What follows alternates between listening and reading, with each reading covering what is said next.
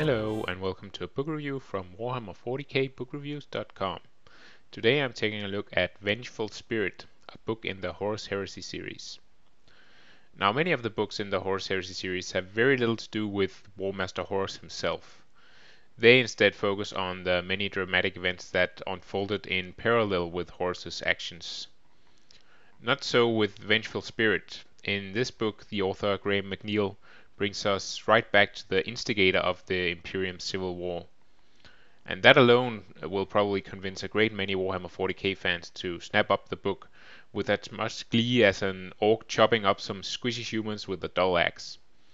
But the question is, of course, if this juicy slab of fanboy bait is enough to leave the reader feeling filled and satisfied. There are two main stories that run through the Vengeful Spirit. On the one hand, we follow Warmaster Horus in the midst of his grand campaign against the Emperor. Having come to the sudden realization that the Emperor is actually really powerful and will be impossible to defeat even for a Primarch in open battle, Horus is seeking alternative means to empower himself. So he might avoid a very embarrassing spanking by Daddy when he finally decides to get his ass to Terra.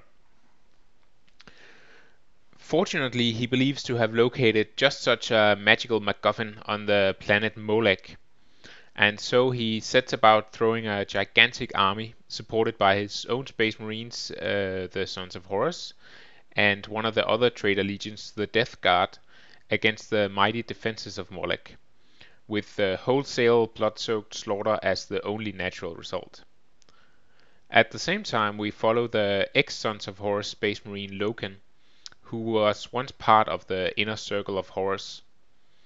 Having survived attempted murder by his fellow Legion brothers, Loken is now back on Terra and has been handpicked by Malcador the Sigillite, right hand of the Emperor, to lead a patchwork team of space marines on a super secret stealth mission.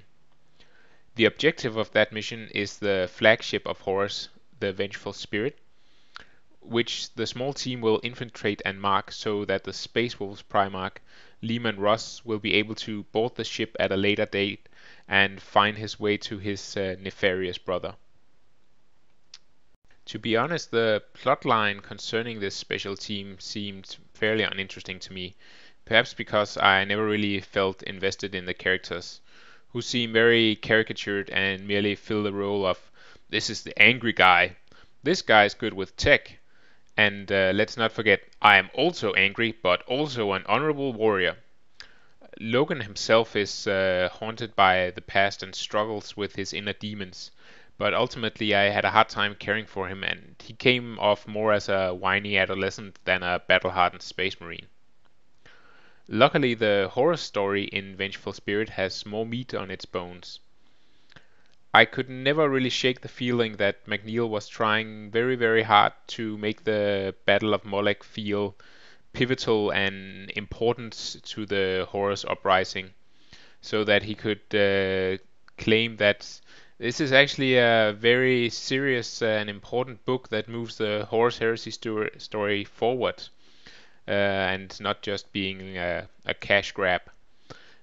But despite the nagging sensation that kept scratching at the back of my brain like a hostile psyker trying to invade my mind, I did find much to like about the Horus Heresy story.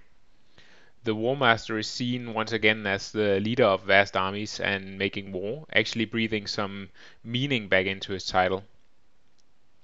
This leads to suitably epic battles where Titans stride mightily onto the fields of battle, and Space Marines lay waste to the puny forces of the Imperial Guard. There's no doubt that the Vengeful Spirit works best if you are in the market for a Warhammer 40k book that is all about battles. If you get your kicks from the sounds of plasma explosions on Terminator ceramide armor, then you'll get some big buckets of kicks from this book. If you enjoy reading about the exploits of Warmaster Horus himself, then you'll also like this book, I think. Or if you're just a big fan of the Space Marine books in general.